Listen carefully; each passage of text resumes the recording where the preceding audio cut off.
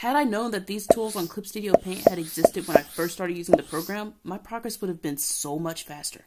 Not like I would have had an extreme transformation in my artwork or something, but it would have made my process so much faster to where I would have actually been able to focus on the things that really mattered.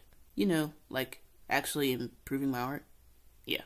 My name is Dreamer, by the way, and I will be showing you all this list of tools that you can use to make your process a little bit faster when using Clip Studio Paint. Doesn't matter if you're a beginner or even advanced. I really think that these tools, if you don't already know that they exist, could really help you make your process faster. So, without further ado, let's get started. Apologies in advance if I talk really fast. A magic tool.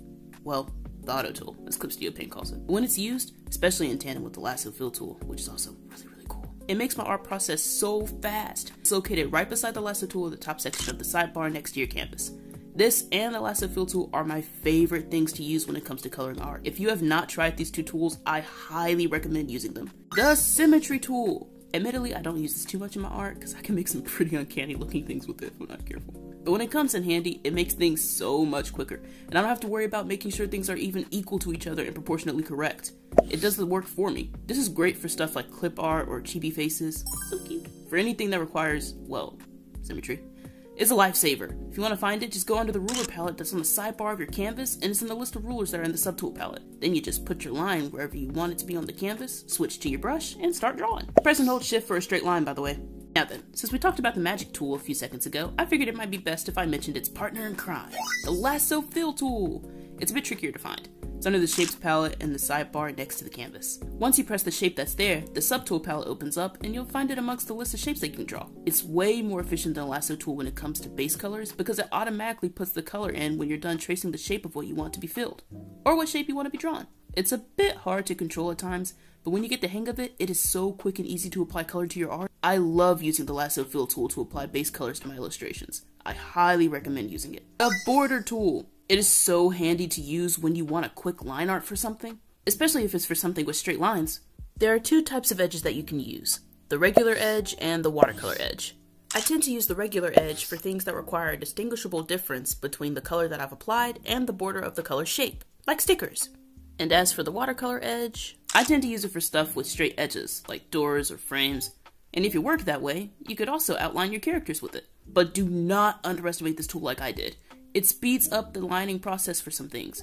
Try it out and see how you like it. The navigator window. I was always looking at artists doing their time lapses and speed paints on YouTube, and I was always wondering, how do they get the little window at the side that lets them see the whole piece? I want to have that. I was always having to zoom in to add in my details, and I get so absorbed in them, and I would never be able to see how it looked as a whole. So sometimes I'd finish adding details, and then when I'd zoom out, it looks terrible. Dear fault. Granted, I do still zoom in a lot, but now I can see how well or how badly the details I'm adding are affecting the piece as a whole. And I hope that I would never get so absorbed in details so small that nobody would notice them.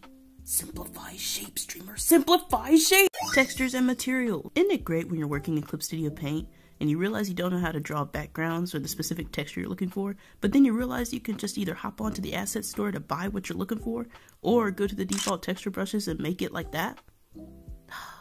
It's so convenient. I love it. Now then, if you're new to Clip Studio Paint, you may be wondering, what on earth is the asset store? The asset store is this amazing shop of sorts where you can buy brushes either made by other artists or by Clip Studio Paint themselves. Whether you're looking for backgrounds for a webcomic, textures to use in your illustrations, or new brushes to experiment with, the asset store has them for you. There are a plethora of free brushes and materials you can get, but if you want to go the extra mile and seem kind of fancy and buy some, that's open for you to do too.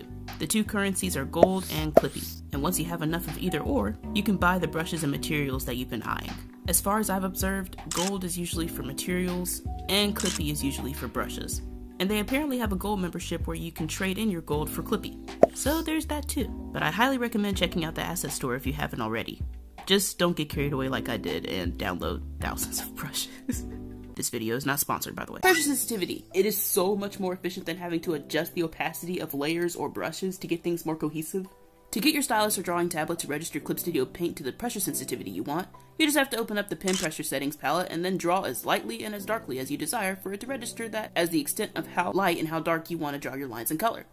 Then you just save it and it should be registered. Again, if I had known this when I was first starting out, it would have been a far better experience with my digital art process.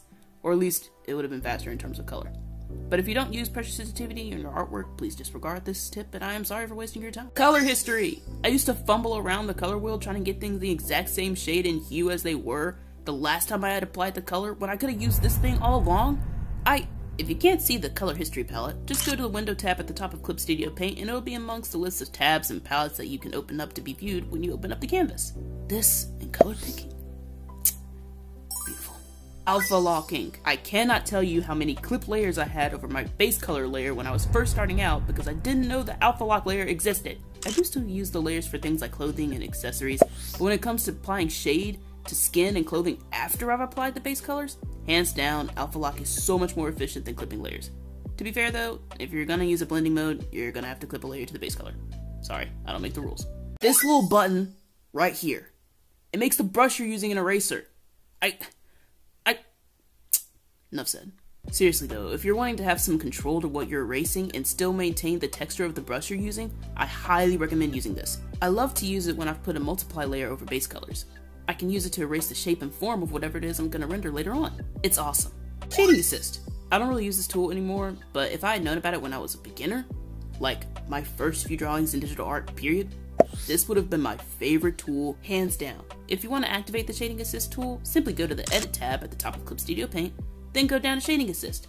It's located right underneath Colorize. On the menu that pops up after doing so, you can select default light settings like the time of day, or you can pick the shadow and light colors that you want. You can also move around the ball to situate where you want the light source to come from. Personally, I just use it as a reference to figure out where my shadows should go on my actual illustration. I only used it once for an actual art piece, but it was really cool using it to figure out where I should place shadows in my illustration, especially since I was an absolute beginner with knowing how to apply them in the first place. I highly recommend trying it if you struggle with shadow and light placement. It's pretty handy. And this last one isn't necessarily a game-changing shortcut, but basically, if you just have a layer that you want to duplicate, rather than having to right-click it and then go down and press duplicate layer, you can also press Ctrl-C to copy it and then Ctrl-V to paste it, and bam! It's copied. You're gonna have to move it to see it, but it's there. You can also do this across drawings. Just press Ctrl-C on the layer that you want on a different illustration, then go to the new file and press Ctrl-V, and bam!